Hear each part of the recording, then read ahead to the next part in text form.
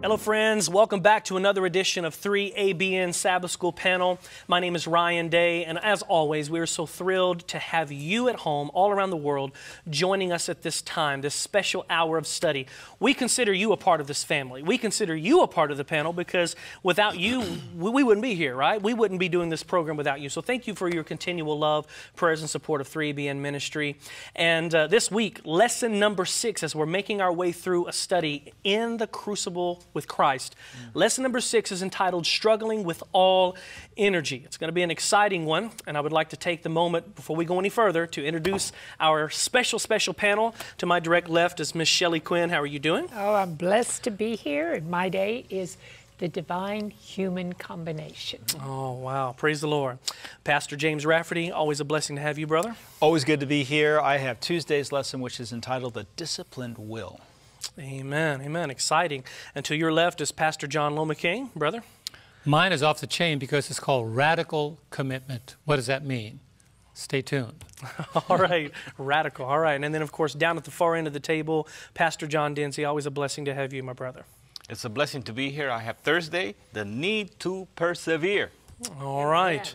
Praise the Lord. Struggling with all energy. I don't think that any of us is going to deny that sometimes our walk with the Lord, probably because of our own, more of on our own part than anything else, but oftentimes we find ourselves struggling. We find ourselves in a challenging situation where it seems hard to persevere. And I know we're going to talk about that. But before we pray, I just want to read our opening memory text, which comes from Colossians chapter 1, verse 29. I'm going to read the NIV, and then I'll also read the New King James Version as well. Colossians chapter 1, verse 29, coming from the NIV, and it says, "To this end I strenuously contend, struggling with all the energy Christ so powerfully works in me." I guess that's where they got the title from right there. Struggling with all the energy Christ so powerfully works in me. I like that. New King James Version, same verse, Colossians chapter 1, verse 29. "To this end I also labor," Paul writes, "striving according to His working, which works in me mightily." Praise the Lord for that truth. And on that note, I would like to ask Miss Shelley Quinn if you'd have a prayer for us. I'd love to. Our loving Heavenly Father, we ask now for that energy. We ask for the power of your Holy Spirit. We ask to be emptied of self, filled with you, and let your Holy Spirit be our teacher. And we pray for your blessing on all who are hearing our voices, that, Father, that we will all learn together. We praise you and thank you for your word, Lord. We thank you for your Spirit. In Jesus' name, amen. Amen. Amen. Amen. Praise the Lord. Sabbath afternoon study actually opens with a rather interesting scenario, a story, but talks about two guests that were on a talk show on a talk show, and these two guests were in two drastic situations, but yet similar. Both had lost a child in their life. The woman who lost her son that had been murdered 20 years before. It goes on to describe her as, she was angry, she was bitter, full of hate in her heart. But yet the gentleman that was on this same program with her, he was totally different. His daughter had been murdered by terrorists a few years earlier. He spoke about forgiveness toward the killers and about how God had transformed his heart and also his hurt towards them. However terrible and painful this lesson brings out, however terrible the pain, this man had become an illustration of how God can bring healing to the darkest moments of our life. Ain't that the truth? And I think many of us we're obviously a witness for that. We're an example of that. But it also brings out this. It says, how can two people respond so differently? How does spiritual change occur in the life of a Christian, enabling that individual to mature through life's crucibles rather than being completely overwhelmed by them? I think right now, if I was at home watching this, I'd be screaming into the television going, yeah, that's what I want to know. I want to know how can we gain that victory? How can we have that spiritual maturity to be able to take on these crucibles rather than and make it through them rather than allow them to overwhelm us and overcome us?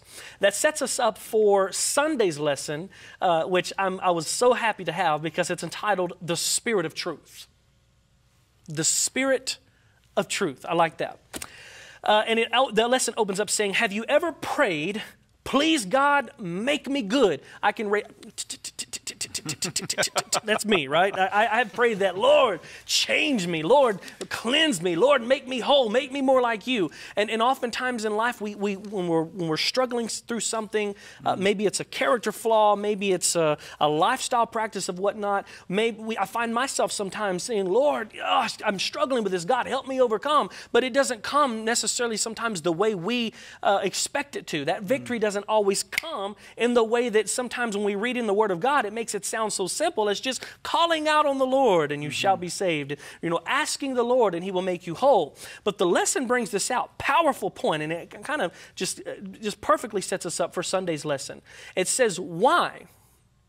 One reason is, in other words, why does it seem like that victory doesn't come immediately, or why doesn't it seem like we persevere through those crucibles as quick or as swift as we might hope for? And it says one reason is disturbingly simple.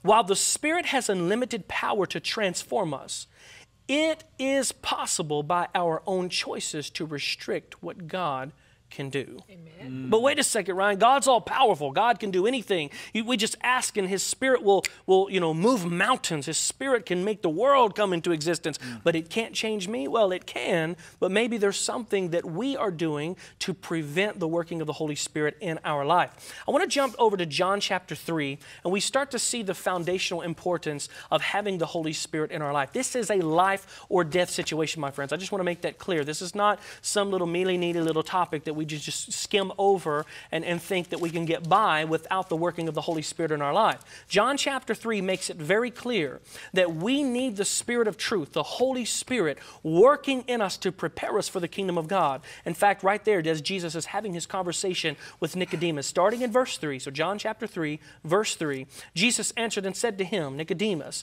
most assuredly I say to you, unless one is born again, he cannot see the kingdom of God. Nicodemus said to him, how can a man be born when he is old? Can he enter a second time into his mother's womb and be born? And then Jesus brings to light the situation. Verse 5, Jesus answered, most assuredly I say to you, unless one is born of water and the Spirit, he cannot enter the kingdom of God. And then verse 6, that which is born of the flesh is flesh, and that which is born of the Spirit is spirit. Powerful point there. We need the Holy Spirit. We have to be born of the Holy Spirit in order to even be able to enter the kingdom of God. So is this a serious topic? Is this something that we need to consider? Absolutely. I found this rather interesting quote here from Homeward Bound, page 88, referring to what we had just read and the topic of the Holy Spirit. It says here, here is declared the same truth that Jesus had revealed to Nicodemus when he said, except a man be born from above, he cannot see the kingdom of God. Not by seeking a holy mountain or a sacred temple are people brought into communion with heaven. Religion is not to be conformed to external forms or ceremonies. The religion that comes from God is the only religion that will lead to God. In order to serve Him aright, it says, we must be born of the divine Spirit, the Spirit of truth.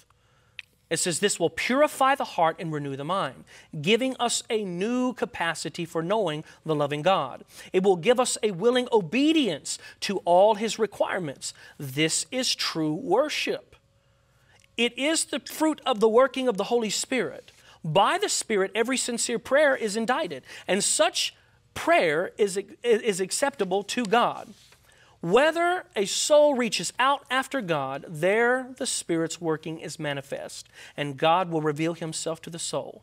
For such worshipers He is seeking. He waits to receive them and to make them His sons and daughters. Now that's a beautiful reality, but often we find ourselves in a situation in which we're doing exactly what Paul counseled us not to do. For instance, in Ephesians chapter 4, verse 30, when he says, and do not grieve the Holy Spirit of God, by whom you were sealed and for the day of redemption. We know that that's important. Also in 1 Thessalonians chapter 5, 19, he says, do not quench the Holy Spirit. Are we quenching the Holy Spirit in our life? Are we grieving away the work of the Holy Spirit in our life? My friends, this is salvational. This is huge.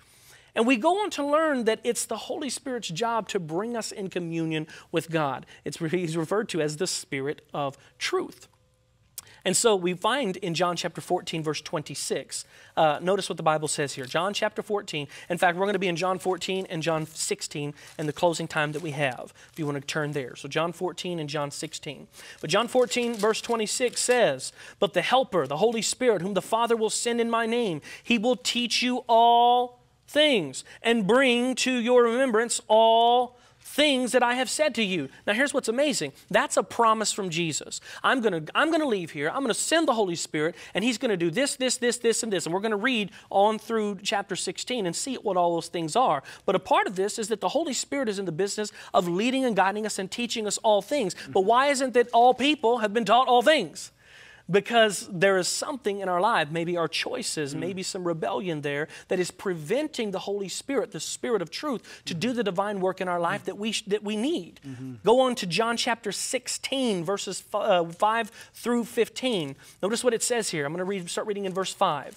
It says, "But now I go away to him who sent me, and none of you ask me, 'Where are you going?' But because I have said these things to you, sorrow has filled your heart. Nevertheless, I tell you the truth. It is your advantage that I go away. For if I do not go away, the Helper will not come to you. But if I depart, I will send him to you." Now notice verse 8 here.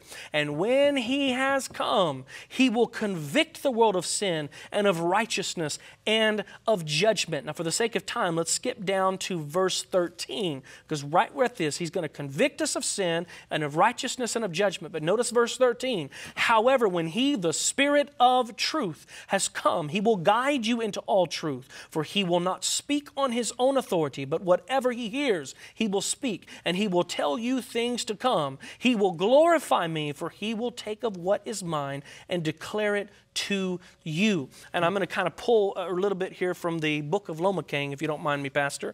I learned from Pastor Lomaking, and I find this application to be very truthful in the sense that the Holy Spirit wants to do all of these things in our life. But he works. There's three aspects to the working of the Holy Spirit. He wants to work on us, he wants to work in us, and he wants to work through us.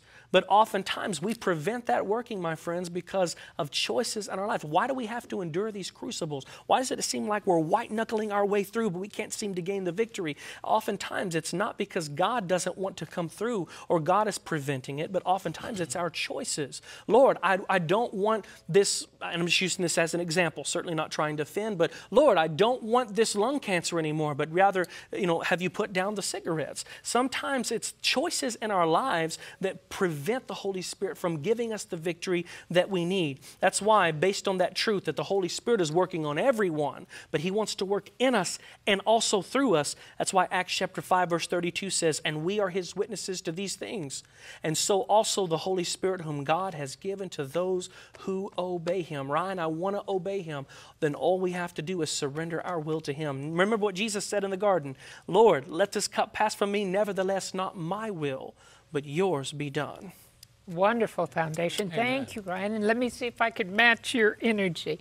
I'm Shelley Quinn, and we have for Monday's lesson, the divine human combination. If you have your Bibles, you might want to open to Colossians chapter 1, because we're basically going to stay in Colossians 1 the entire time. What Colossians 1 is revealing is the divine human combination. God who became a human being, and then the divine human combination in each of his followers. Now, Paul did not start the church at Colossia, but when Epaphras brought him a good report about what was going on, Paul wrote to the Colossians, and we're going to begin chapter 1, verse 9, Colossians 1 and verse 9. He's heard this report of their faith and their love and their hope in Christ. And Paul writes in Colossians 1:9, "For this reason, we also, since the day we heard it, do not cease to pray for you and to ask that you may be filled with the knowledge of his will in all wisdom and spiritual understanding." Hey, parents, that's a great prayer to pray for your children, isn't it? And he goes on saying why he's praying, that you may walk worthy of the Lord. It's only as we are filled with the knowledge of God's will, filled with that heavenly wisdom and spiritual understanding, that we can walk worthy of the Lord, fully pleasing Him. Now, how do we walk worthy of the Lord and please Him? Paul's about to list 4 things. He says, being fruitful in every good work. So the performance of Christian service and good deeds, that's bearing fruit in the Lord. Then Paul adds, increasing in the knowledge of God. Continuous spiritual growth will increase your appetite, your love for the study of Scripture. If you don't love to study the Scripture, pray and ask God and say, Lord, help me to love your word, because that's how you get to know Him. Then Paul continues in verse 11. So being fruitful is the first way to walk worthy of Him. Increasing in the knowledge of God, that pleases God. But verse 11, he says, strengthened with all might according to His glorious power, for all patience and long suffering with joy. So it's the full dependence on the power of the Holy Spirit. This is how we endure our trials. Then the 4th thing is, he says, giving thanks to the Father who has qualified us to be partakers of the inheritance of the saints in the light. So we need to express gratitude to God in all things, in all situations. And I'll tell you, when I get really down, you know, if you're in a lot of pain and you can't do something, what I do is I'll thank God and say, well, thank you that I can still walk. Thank you that I can still think. Thank you that whatever. And then verse 13, he said, He has delivered us from the power of darkness, conveyed us into the kingdom of the Son of His love, in whom we have redemption through His blood and the forgiveness of sins. Now, before we go to the next verse, watch what Paul does. He is going to talk about Christ's supremacy as our Creator and our Redeemer. He's in the very form fully God. And so when He came here to manifest the presence of God in the flesh, this is who Jesus Christ is. Colossians 1:15. He is the image of the invisible God. He's the representation of God in human flesh. He is the firstborn over all creation, for by Him all things were created that are in heaven and on earth, visible, invisible, whether they're thrones or dominions or principalities or powers.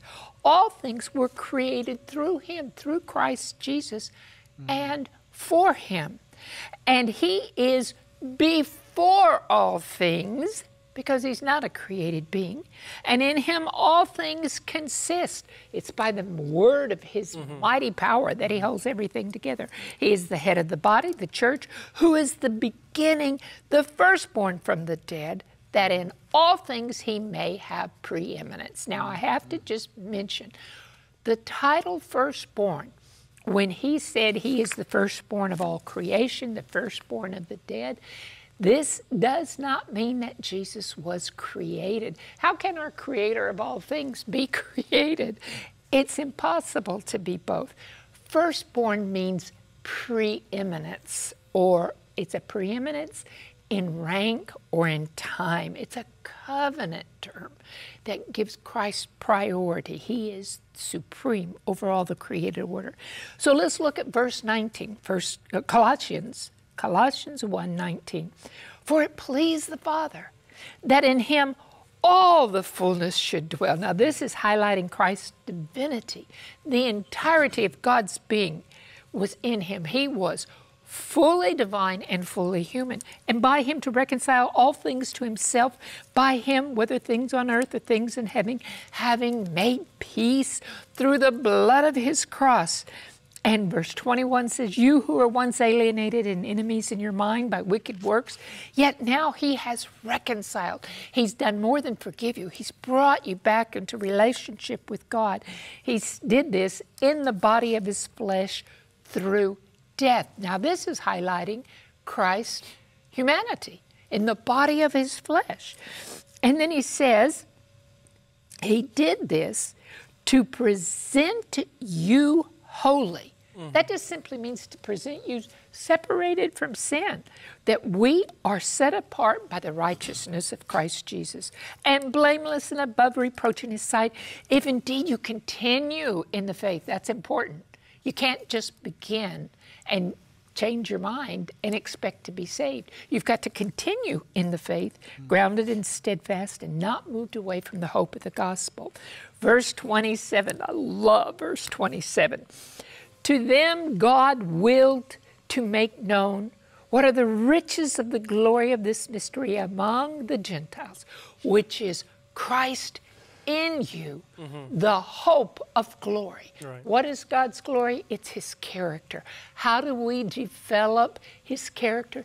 It's as Christ is in us. And you know, Ephesians 3:16 and 17 says that it is when the Holy Spirit is in us, as we are filled with the Holy Spirit, Christ dwells in our hearts by faith. And the indwelling Spirit is our hope and our guarantee of becoming like him. And verse 28, he goes on, he says, him we preach, warning every man and teaching every man in all wisdom, that we may present every man perfect. That means mature. And you're perfect at every stage of your growth as you're maturing. That's right. Perfect in Christ Jesus. Now, verse 29. To this end I also labor, striving according to his divine working, which works in me mightily. Here's the divine human combination in us. God fills us with his Spirit. Philippians 2:13 says, it is God who works in us to will and to do his good purpose. But the balance of Christian living is we receive the Holy Spirit. God empowers us, but we must take action. God's never going to coerce you. He's not going to do anything to force you. He works in us to will. He lines up our will with his will as we read the Word and we understand and we think, oh yeah, but you know what? It is not till we take a step of action that actually the Holy Spirit begins to work in us beyond changing our thoughts. We got to step out in faith and the power of the Holy Spirit will show up. God's plan is total dependence upon him. And Paul's saying here that God empowered him to labor, and God empowered Paul to work to the point of exhaustion. And I think that's so interesting because we know Paul had a lot of opposition. But I have to point out, this doesn't mean that we're striving for salvation. There's no amount of good works that we could do to earn salvation. But to become mature, we have to strive against pride, against selfishness and sin, by the power of the Holy Spirit. Romans 8:13 says this, if you live according to the flesh, you will die. But if by the Spirit you put to death the misdeeds of your body, you will live. So it is the Holy Spirit working in us, but it's if by the Spirit you put to death. We got to cooperate. Right. It's that divine human combination that is the answer. Amen. Right. Praise the Lord. Thank you for that insightful lesson, Shelley. And we don't want you going anywhere because we're going to take a short break. We'll be right back.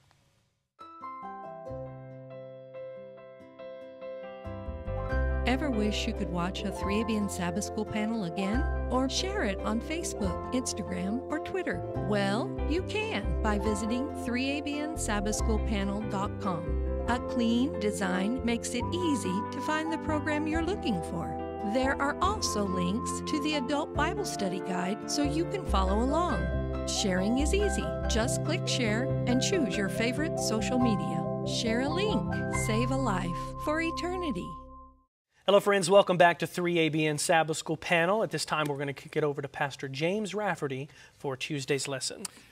Thank you so much. We have the title, The Disciplined Will, for Tuesday's lesson. And really, this is a kind of an understanding of how our feelings play into our Christian experience and how many times our feelings get us in hot water. Our feelings kind of bring the crucibles, bring the trials, because we go by our feelings instead of going by the Word of God. So The lesson starts out by saying one of the greatest enemies of our wills is our own feelings. We are increasingly living in a culture bombarded with pictures and music that can appeal directly to our senses, triggering our emotions and anger and fear and lust without even realizing it. You know, you could watch something on YouTube, you can see a little video or this and that and the other, and all of a sudden you're feeling all of these feelings and emotions, and pretty soon you're thinking a certain way, and it has nothing to do with anything that's actually in the Word of God.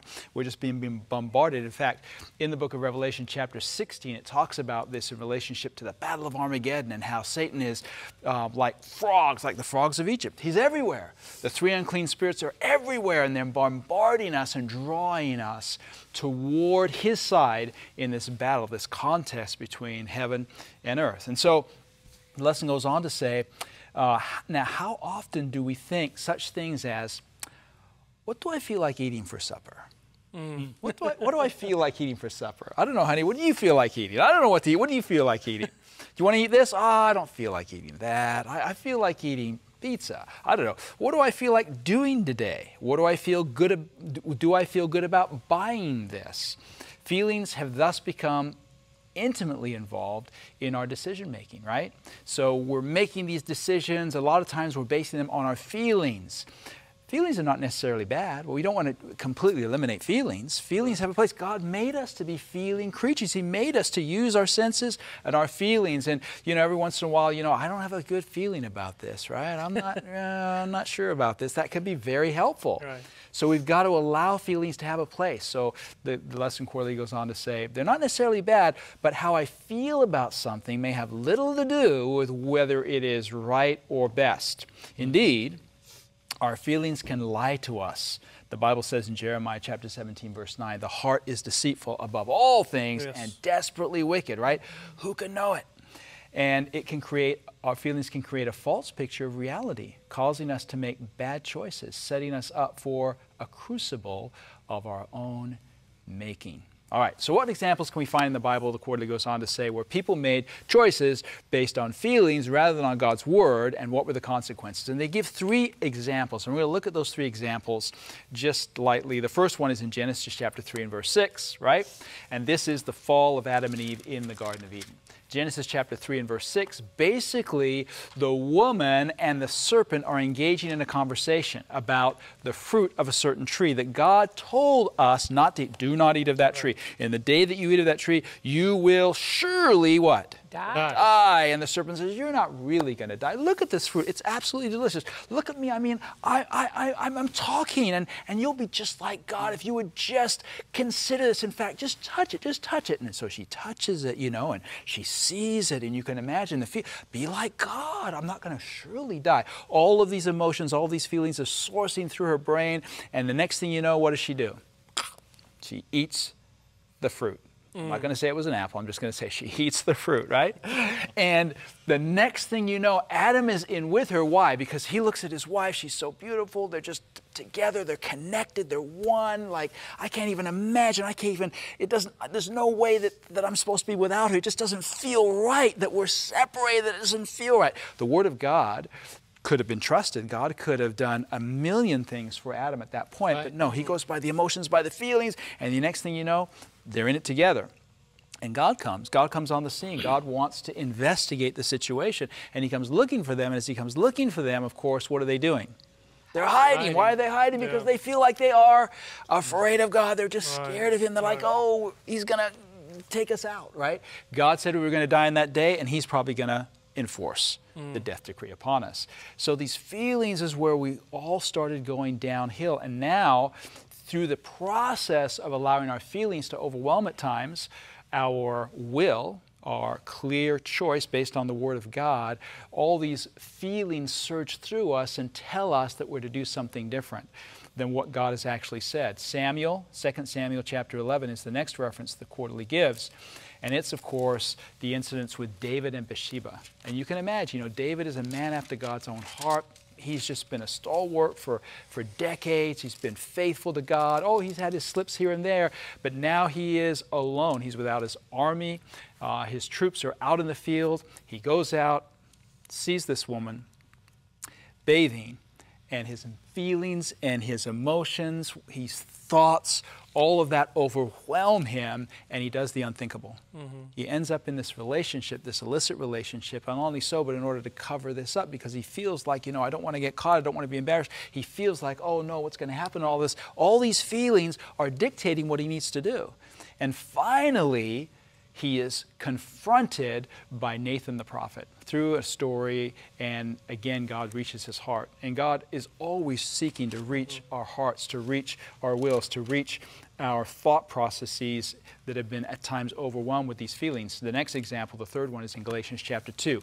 Just a summary here again. Peter, he's sitting with the Gentiles. He's ministering to the Gentiles. He's been given a ministry to the Gentiles. You know, he's given a vision of a sheet with all these different animals, and it was a symbolic of his ministry to the Gentiles. You know, the Jews show up, and all of a sudden he does an about turn.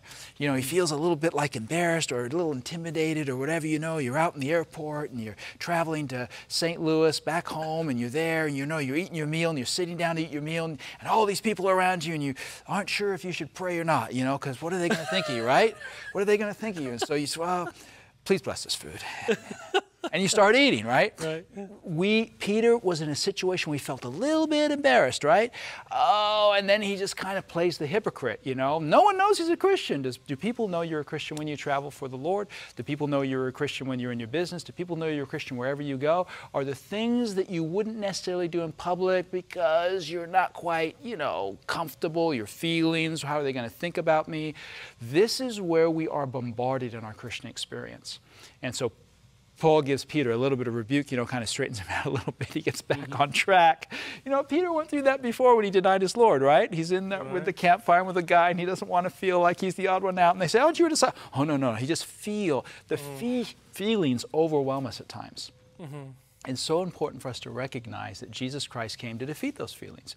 And he did that in Gethsemane specifically. He did it in many places, but in Matthew chapter 26, just referencing it now, 3 times he felt like he wanted this cup to be passed from him. 3 times. And of course, he didn't just feel like it, like I just don't feel like, you know, he felt it like I'm being separated, like blood, like sweating blood, like pain, like agony, like pulling apart from the one he'd been with for all eternity. And he overcame those feelings. He overcame the feelings, and he made a decision of the will. Not my will, but thy will be done. Not once, not twice, but 3 times. Jesus Christ prayed that prayer in our behalf to strengthen us. The lesson ends with 1 Peter chapter 1 and verse 13. 1 Peter chapter 1 and verse 13. We're going to read this verse, 1 Peter 1:13. Considering everything now, and really if you looked at the first part of 1 Peter chapter 1, it would be a summary basically of a lot of what we've covered. It's a summary of the plan of salvation, the context of everything the prophets have written, in the context of what God is calling us to. And then he's kind of saying, wherefore, based on all of this, everything we've just talked about, gird up the loins of your mind. This is King James verbiage. Gird up the loins of your mind. Be sober. Hope to the end for the grace that is to be brought unto you at the revelation of Jesus Christ. See, the revelation of Jesus Christ isn't just in the last book of the Bible. The revelation of Jesus Christ is everywhere in the Bible. It's the revelation of Jesus Christ. So gird up, that means to bind about like with a belt, right? Belts keep our clothes up. You know, belts keep us covered. Belts keep us protected. You know, protect the loins, the procreative power, the mind, the deep thought and its exercise. Protect your mind and your thoughts, your feelings, your emotions. Protect all of that. Be sober. That actually means to abstain from wine. Why? Well, because alcohol impacts our ability to think deep, for deep thought. It cuts off the blood circulation to the brain. And hope, that is joyous expectation. Have this hope to the very end. Don't waver. Have this hope to the very end, because you are going to see Jesus Christ, the revelation of Jesus Christ, the disclosure of Jesus Christ, not just as His second coming. You are going to see the revelation of Jesus Christ when you gird up, when you protect your mind and your heart, when you get into the Word of God, when you connect with the Lord in prayer. You're going to, when you meditate on the Word of God, you're going to see a revelation of Jesus Christ, and that's what God wants for each one of us. Hey, that's right, which leads us now to radical commitment. Thank you for the foundation. Radical commitment. Radical, that means beyond ordinary, out of the ordinary, not anything that is in harmony with your natural desire. Christians have to get away from the feelings. We've got to get to the spiritual, because there's a battle between what we want to do and what we don't want to do. I think that in one of our lesson studies we talked about the commitment of Christ. A radical commitment was to say, not my will, but yours be done. That's radical commitment. And it means that what you're facing is quite out of the ordinary with what you desire to face. But as the Bible says, he didn't look at the cross. The cross is a station along the way to the destiny. The cross was not the destiny. For the joy that was set before him, he endured the cross. So we got to look beyond the things that we are called to face. These are the radical things that come into our lives that are intended to get us to our destiny. Matthew 5, verse 29 and 30 talks about the radical nature of what commitment is. And thank you, James, because I like that he said, leave those feelings aside, because if it's sunny, you don't feel the same. If it's cold, you surely don't feel the same. However you feel is not the way that the Christian life should be operating. Matthew 5, verse 29 and 30.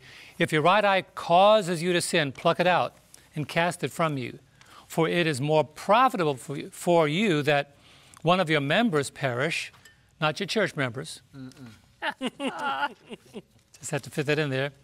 Than for your whole body to be cast into hell. And if your right hand causes you to sin, cut it off and cast it from you. For it is more profitable for one, or for you, that one of your members perish, than for your whole body to be cast into hell. Now, by the way, you made this reference to, Jesus was specifically talking about the sensuality that the Pharisees found themselves in. You see, the doctrine of the Nicolaitans was, my spiritual life and my natural life don't affect each other. And so they felt we could be involved in sensuality, sexuality, immorality, and my spiritual life is not affected. The Lord was addressing that in this particular passage. Right. But he wasn't calling them to do their bodies physical harm. Rather, he was saying to them, if your mind is not able to be controlled, you've got to make some radical decisions. Right. You've got to find ways of controlling your mind. Cut off whatever is keeping your mind from being controlled.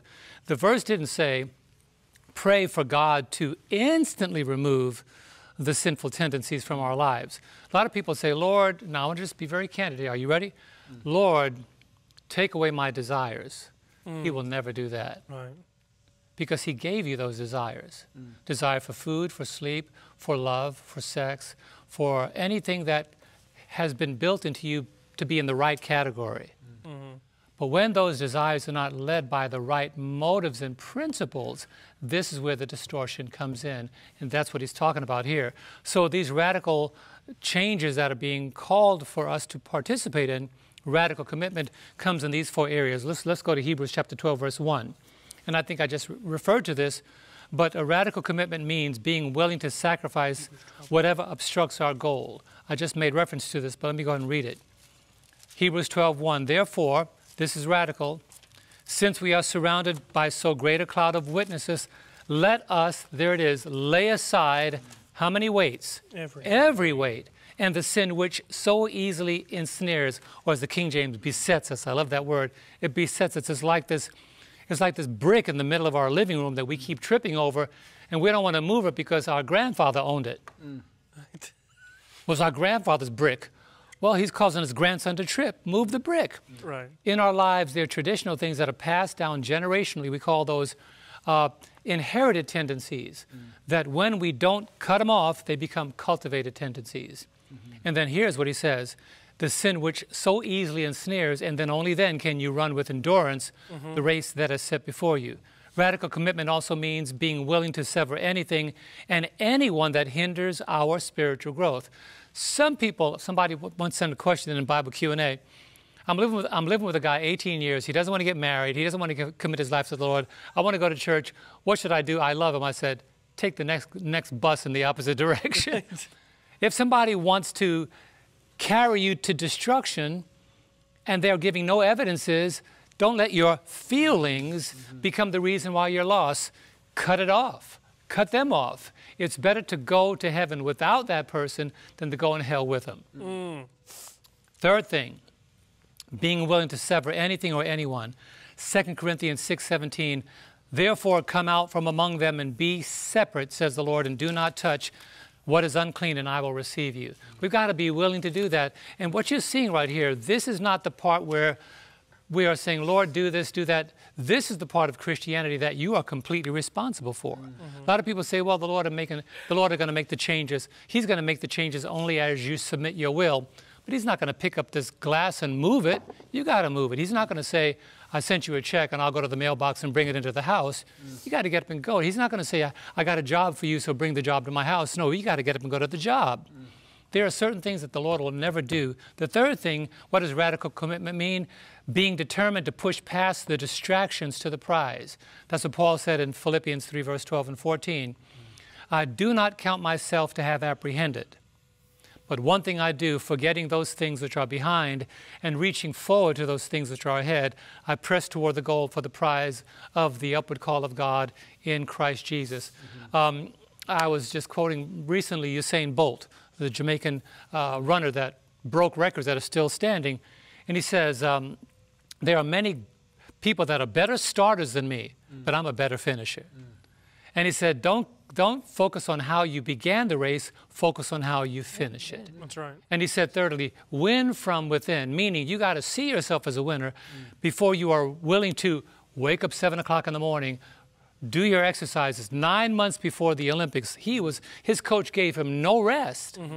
Before Jesus comes, we cannot rest in making all the changes necessary for our fitness when the Lord comes. Being committed to radical change means being committed to delayed gratification over the pleasures of sin for a season. Hebrews 11, verse 24, that's exactly what Moses did. He says, choosing rather to suffer affliction with the people of God than to enjoy the pleasures of sin for a season. There are some people that said, oh, I want to enjoy this now, and they like that car, like that chauffeur that's trying to get the job. He tried to impress the owner, and he drove as close to the cliff as he could without going over, and he didn't get hired. And he said, I showed you how close I could get to the edge. He said, no, I want somebody who's going to stay far away from the edge. I'm not putting my life in your hands. The Lord doesn't want us to just barely skirt sin. He wants us to cut it off so that we are not radically destroyed by sin. Radical changes prevents radical destruction. Radical action is necessary not because God has made the Christian life difficult, but because we and our culture have drifted so far away from God's plans for us. The writer said, people often wake up and wonder to themselves, how could I have gone so far away from God? The answer is always the same, just one step at a time. Wow. So what do we do? Now here's how radical change happens. Romans 12, verse 1 and 2.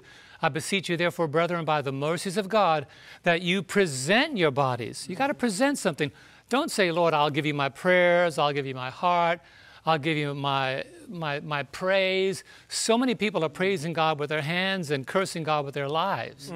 This text says, don't praise Him with your hands and curse Him with your life. He says, present your body as a living sacrifice, holy and acceptable to God, which is your reasonable service, or as the NIV says, which is your spiritual act of worship.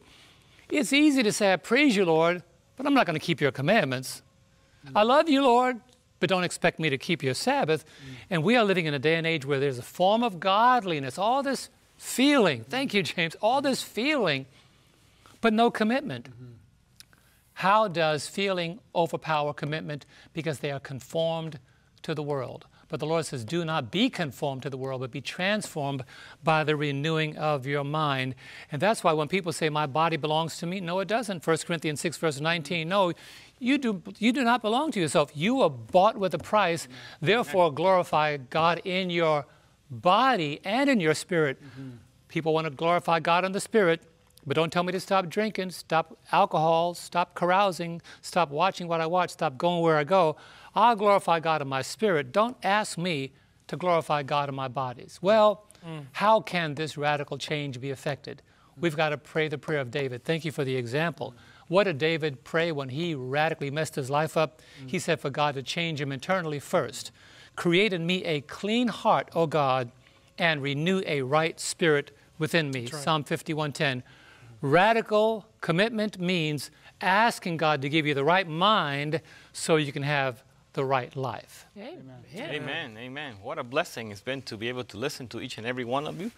I now have Thursday's lesson, The Need to Persevere. My name is John Dinsey, and pay close attention. We're going to move fast. In Genesis chapter 31, verse 11, Jacob reveals that the angel of God spoke unto him in a dream and said, get everything ready and go back to your families where they live. The land of your kindred, it says in Genesis 31:13. Now we move to Genesis chapter 32, beginning in verse 1.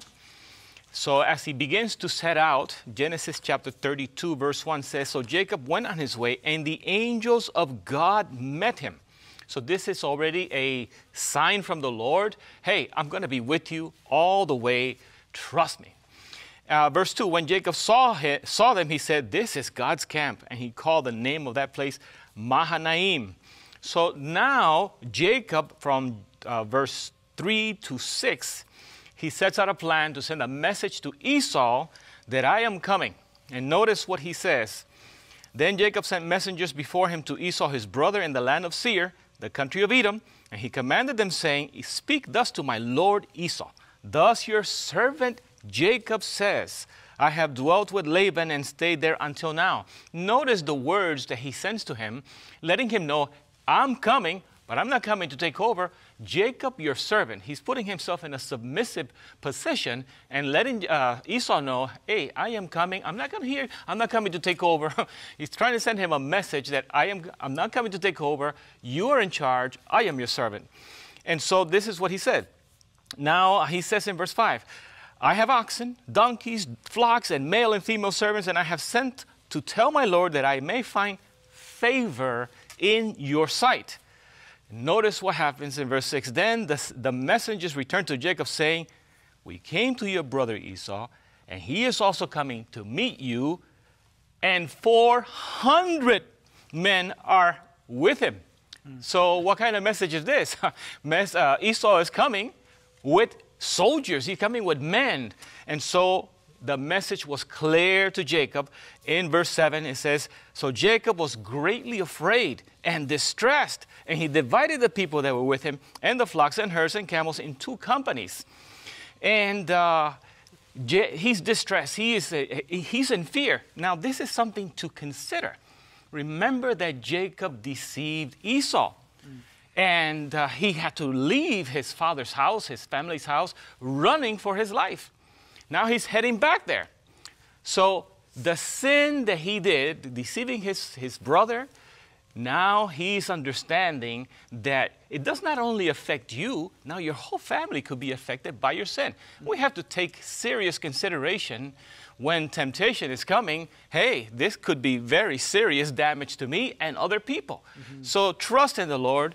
Do good, and you will be blessed. Instead of doing the deceptions and sins that could carry not only you, but those you love and put them in serious danger. So let's go now to verse 8. And he said, if Esau comes to the one company, he divides the 2. If Esau comes to one company and attacks it, then the other company, which is left, will escape. So he divides the group into 2. And he sets before them sheep and oxen and cattle. And every time as Esau was coming, he would say, these are from your servant Jacob. They are for you. So he's trying to soften him and prepare him for so that when he meets Jacob, by now he's delighted. Hey, thank you for all the gifts. And this is great. You know, you're not coming to take over. I understand. So this is the message he's trying to bring. But he is still afraid. He is still afraid. So Jacob goes to the Lord in prayer, Genesis 32:11. Deliver me, I pray, from the hand of my brother, from the hand of Esau, for I fear him, lest he come and attack me and the mother and with the children. So he's understanding his sin is serious. Look, it could have serious repercussions years later. And he said, for you said, he's now talking to the Lord, bringing to him the promises that he made. For you said, I will surely treat you well and make your descendants as the sand of the sea, which cannot be numbered for multitude. And this is a message for us. We can come to the Lord and present his promises and say, Lord, you promised this. I have been faithful. Please bless me. Please take care of me. And yes, the promises are there for us to claim by faith, trusting in the Lord. And now he sets a strategy to protect his family. As we mentioned, he divided them in two, and each one with a message as Esau would come. But we need to move quickly now to John chapter 18, and I'm going to point to you verses 4 through 6. For this reason, you see, the lesson brings out that Jacob gets involved in a wrestling match. And the lesson brings out that this wrestling match was with Jesus Christ. Now, I want to point this out because it appears that they were wrestling for a long time. And that Jacob appeared to be so strong that Jesus could not overcome him. But you see, look at Genesis chapter 18. John chapter 18, verses 4 through 6. Jesus, therefore, knowing all things that would come upon him, went forward and said to them, whom are you seeking? This is when he was in Gethsemane. He was praying, and they were coming to take him and arrest him and crucify him. They answered him, Jesus of Nazareth. Jesus said to them, I am he. And Judas, who betrayed him, also stood with them. Now, when he said to them, I am he, what happened? They drew back and fell to the ground. So we're talking about Jesus. All he did was talk, and people fell to the ground. Right. Now, this idea that he's wrestling with Jacob and he couldn't get loose is because Jesus adapted himself to Jacob to prepare him to understand who he's wrestling with and that he needs to appeal for a blessing.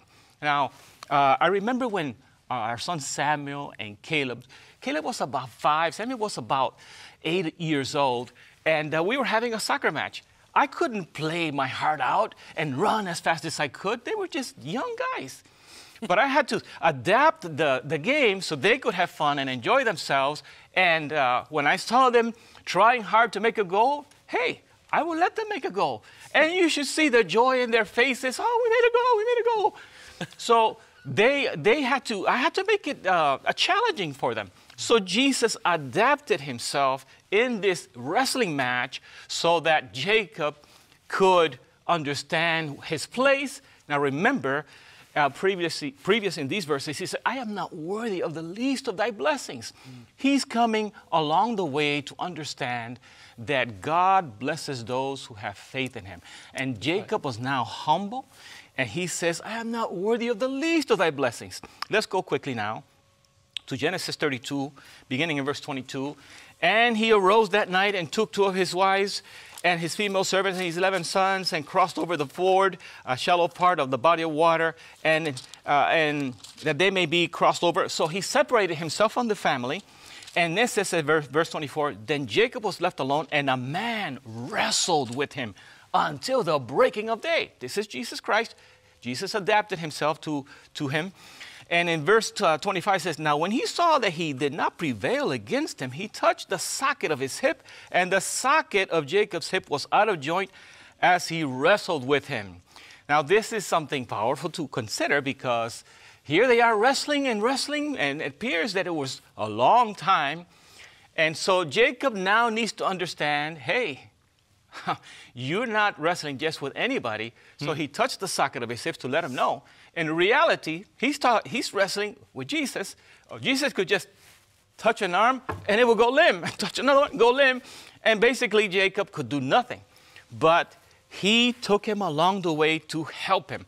Now when Jacob realized that his hip was out of joint, he now was holding on. Wait a minute, I've got somebody here that can bless me. And he said, let me go, for the day breaks. But he said, I will not let you go unless you bless me.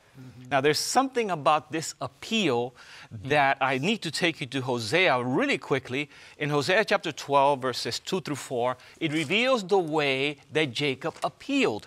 And I only have time to read verse 4. It says, yea, he had power over the angel and prevailed.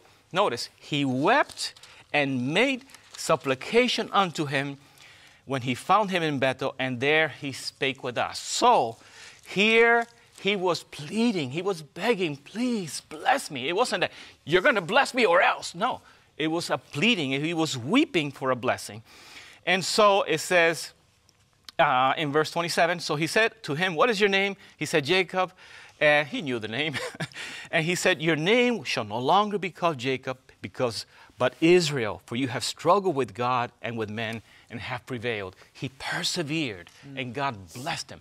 We need to persevere with the Lord. We need to pray and persevere, and we will receive blessings that we are not receiving because we are not persevering. Amen. Amen. Praise the Lord. This has been a powerful lesson. I've enjoyed it. It's been such a blessing. Well, let's get some final thoughts as we prepare to close. My day was the divine-human combination, and here's the bottom line. Jesus said, apart from me, you can do nothing. We have to go to the Lord, be filled with the Holy Spirit. He will empower us, but He won't force us. We have to take action. Amen. My lesson was the disciplined will, and the will is the action of choice. And many times we let our feelings overwhelm us when we make choices. I always tell my wife, don't go by feelings. That doesn't mean feelings shouldn't have a place, but let our feelings be guided and directed by the Word of God. That's right, thank you. And mine called radical commitment. Radical commitment. Now, for me as a pastor, I'm going to appeal to clergy also, because this is a very powerful radical commitment that the Apostle Paul talked about. He said, 1 Corinthians 9:27, but I discipline my body and bring it into subjection, lest when I have preached to others, I myself should become, and I use the King James Version, a castaway. We don't want to be a castaway and lead others to Christ. Manuscript 161, 1904, this message. It says, and when we seek with such an intensity for the blessing of God as Jacob, we shall receive it. Amen. Amen. Amen. Thank you guys so much. It's been such a blessing. My friends, I know you've been blessed, and I know that each and every one of us are continuing to learn as we grow and we gain and equip ourselves with the knowledge to be able to understand how to persevere through these crucibles. I just want to leave you with John chapter 15 and verse 5. It says, I am the true vine, Jesus says. You are the branches. He who abides in me and I in him bears much fruit. For without me, you can do nothing. We just need to abide and trust in Jesus Christ, and He will give us the strength and the power to persevere through. My friends, we want you to join us next week. We know you're going to be back here. Lesson number 7 is coming up. We're going to be discussing and studying indestructible hope. God bless.